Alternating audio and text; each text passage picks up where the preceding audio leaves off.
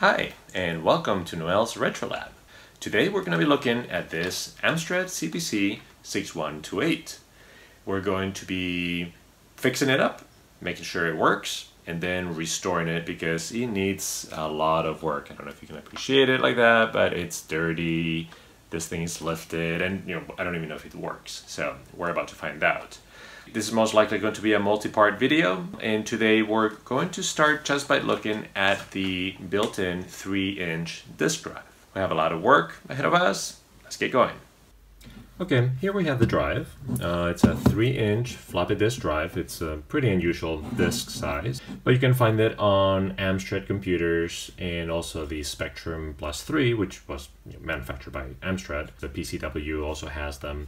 So what we're doing here is going to be applicable to all those computers as well. I haven't even tested it yet. I just opened up the Amstrad and pulled it out. I didn't want to test it because the first thing that I'm going to do is look at the drive belt, and that's most of the time it's completely destroyed to the point that if you turn it on it's just going to make a goopy mess inside, and it's going to be harder to clean it up than it is now. Hopefully now it's just in pieces and we can pull it out pretty easily. Okay, in order to get to the drive belt, we need to lift up this board. You can't just remove it completely, so it's going to be awkwardly trying to get underneath, but it's the only easy way to get to it. By the way, there are some variations on this kind of drive. Most of them are the same. Some of them have 2 screws instead of 3, or they have newer models, but it's all basically the same. You always have to remove this board or lift the board. This model has these cables here, and they're preventing this from opening up a little bit more. So I'm just gonna grab some thin pliers and pull it out without destroying it.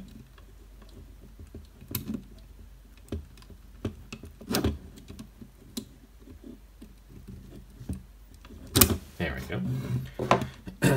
This just gives us a few more centimeters opening, and you can hopefully see the drive belt there. It's white and moldy, and I suspect that I'll touch it and it will break apart. So good thing we didn't try to turn it on, or we would have had all that mass wrapped around this area here, and it may be hard to get out. So let's see if I can do it with the camera. Let's see. Wow. Yeah, I mean, it just comes out in little pieces, or the goal would be to get bigger pieces. I mean, this is just, it's pretty bad. Well, pretty bad. No, this is horrible. But the good thing is that it's not the goopy kind of decomposition of the drive belt. So nothing is actually getting stuck, which is great. We won't have to do much cleaning up. Is this everything? It's hard to see the camera. I'm going to spin this a little bit. There's just a little section right there. Let's see. There we go. See if I can get it in one piece. Keeps breaking. There you go. There we go. I think we got it all. Okay, the next thing is to apply some alcohol with a cotton swab, like that. And mostly we want to do it around this axle right here, which is the one that tends to get dirty. So I'll get a little closer to the camera. Wow, it's tricky with the angles here and the light and all of that, but you may be able to see that. Yeah, I mean, it's not bad. I mean, this is not like when we have all the drive belts stuck in there, but it should be. I should do this and now.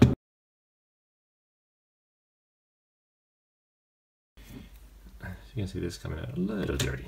This is nothing, by the way. This is nothing. When sometimes the rubber just decides to melt, and it's a mess. Oh, there's a piece that I missed earlier. This is another reason why we're doing this. You can see it's getting dirtier.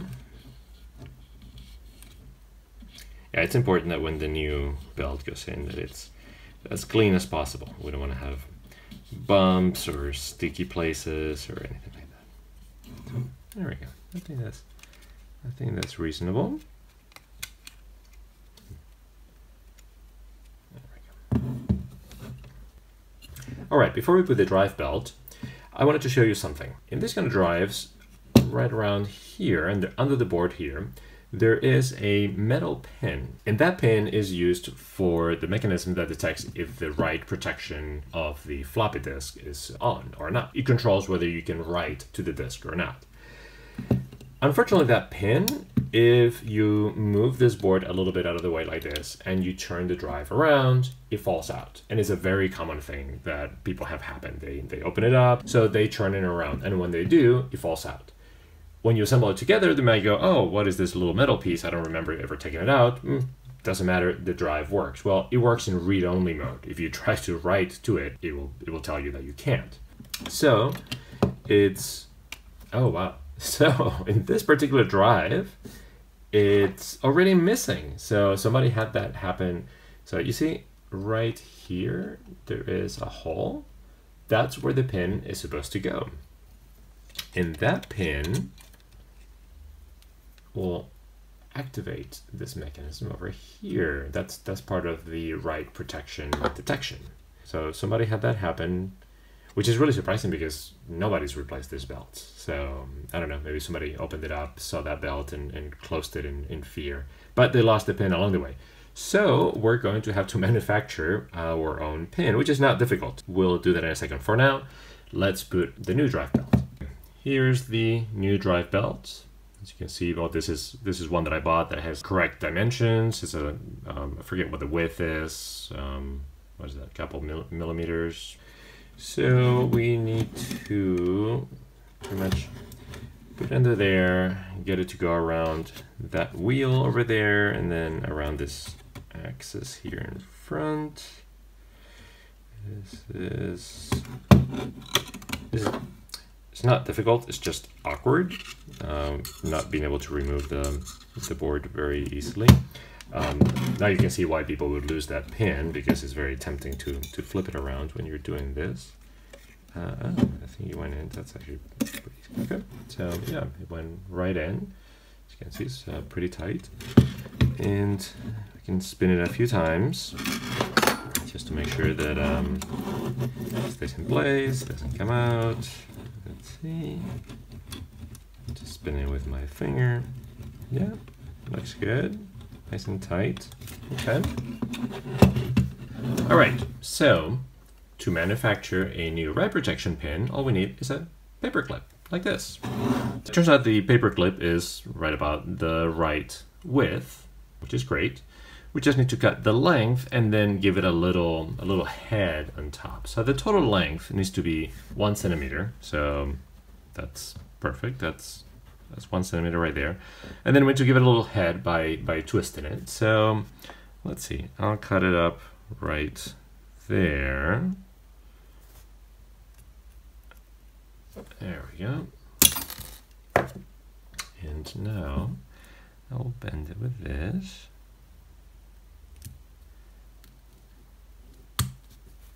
That, well, we can always cut it if it's too long. We can always cut it at the very end. So let's collapse the head a little bit better.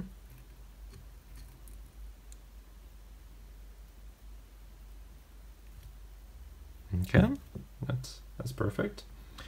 And the total needs to be 1. So yeah, we just need to cut a little bit off the back.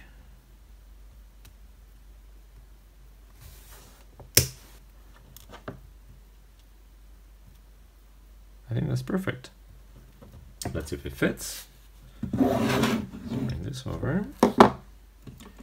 This should go in that hole in there. There we go. There we go. It fits perfectly. All right, we can close it up now. So it's just a matter of fitting the LED that goes in front in place. And let's not forget these cables that we unplugged earlier. Let's just push them right in place. There you go. Okay, so let's put the 3 screws back.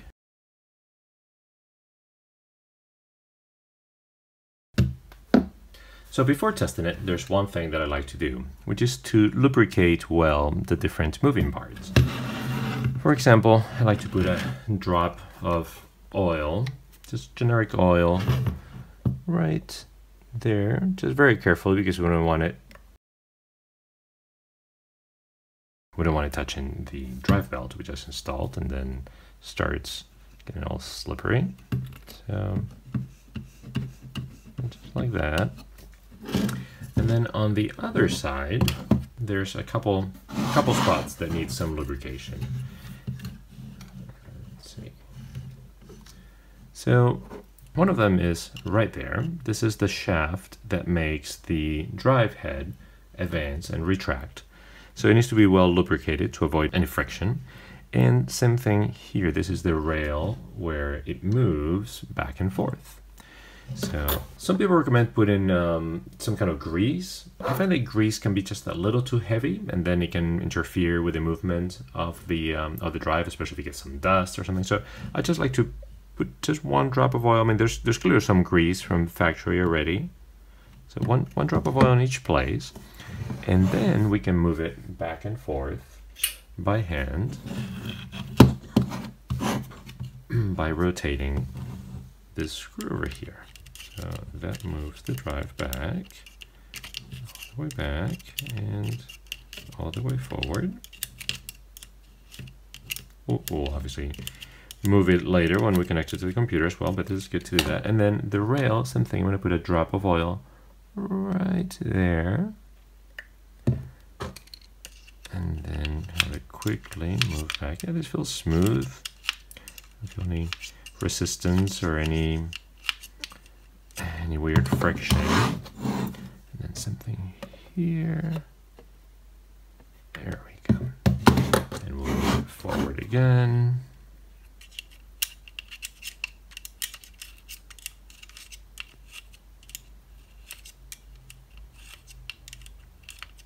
Perfect. And that's about it. I mean, we can put a drop here. This is a spindle. It's usually not necessary. One last thing before turning it on is to clean the head. It looked clean, but might as well. Give it just some alcohol, and we put it right there, and carefully we scrub it. It looked really good before, but it's not a bad idea to give it a quick pass. And that's it. At this point, we need to plug it into a working Amstrad and try it out. And we're going to use the Amstrad to do some final adjustments to get it just right. All right, so here we have a working Amstrad CPC 6128. This is the one from my collection. So I just pulled out the floppy disk drive. We know that everything works, which is great. And now we're going to plug this one in and test it. So it's just 2 cables, the data cable, it's just like that, and the power cable, which is 12 volts. This is why the Amstrad CPC 6128 has 2 power cables come into it, 5 volts for pretty much everything, and 12 volts for the floppy disk drive. So all we have to do is to plug in the 12 volt power supply on this cable. This is what's going to activate the disk drive, and let's turn it on. Okay, computer starts up as normal. Just a quick test. Let's just try to access the disk drive. There's nothing there yet, but the motor should spin up, and we should hear it. Okay, it spins up, and it tells us that the disk is missing. Now we can pop in the disk. See if it reads it correctly. Tell it to retry. Perfect. It works great. Now that we know that the disk drive is working correctly, we can try adjusting the rotation speed, the RPM of the drive. Ideally, it should be around 300. It's okay if it's a little bit further up or a little bit down. but it should be around that. We have a utility program here that will measure the RPMs in real time from the disk. And there we go. It's telling us, wow, it's spot on. It's telling us that it's 301 RPM, that it's perfect. Normally I would not touch it. I would adjust it if it's over 310 or under 290. But otherwise, I would say that's fantastic. Let's not touch it. So if we have to adjust the RPM rotation, this is the motor that takes care of the spinning. This is the motor that moves the head backwards and forwards. This is the one that needs the 12 volts. This one, you can see there's a hole in here. If you put a thin, flathead screwdriver like this, preferably a plastic one, this will do in a pinch, very carefully insert it in that hole. Sometimes you even need to punch through a little bit of rubber that is there. You'll find an adjustable resistance. So you can adjust that, move it very slightly left or right, and in real time, you'll see the RPM change in this app. So you can tune it so it's pretty much 300. It's fine if it's 5 up or down, even more. Once it gets past, I think 310 or 290, then you may start running into problems. So, but that's the way to do it. Do it carefully though. There's some models of this disk drive that it's very easy to push that adjustable resistor and actually break it, like not necessarily break it, but make it, have it come loose of where it is, and then it starts touching things that it's not supposed to touch, and well, just be very careful. There's one last test I want to do, which is to make sure that we can write to the disk or not. So right now the disk is write protected. This tab is down, right now is not. So let's first of all just make sure that we cannot write to the disk. That shouldn't be difficult. If the pin was missing, it will tell us that we can't write. So let's try saving a file. It tries to save. Perfect. It tells us it's write protected. So now let's remove the write protection. And now it should let us write to it. Retry. Sounds good. Great. And we look. You see that bin is there. So that worked great. All right, so we have a working 3-inch floppy disk drive. So that was mission accomplished for today. Next time, we'll continue with the restoration of this Amstrad CPC 6128. We'll make sure that it actually works, and if not, we'll fix it up. And then the final part is going to be to give it a good cleaning and scrubbing and leave it in brand new condition. Okay, I hope you enjoyed the video. If so, please subscribe. And I will see you in the next video. Thanks for watching.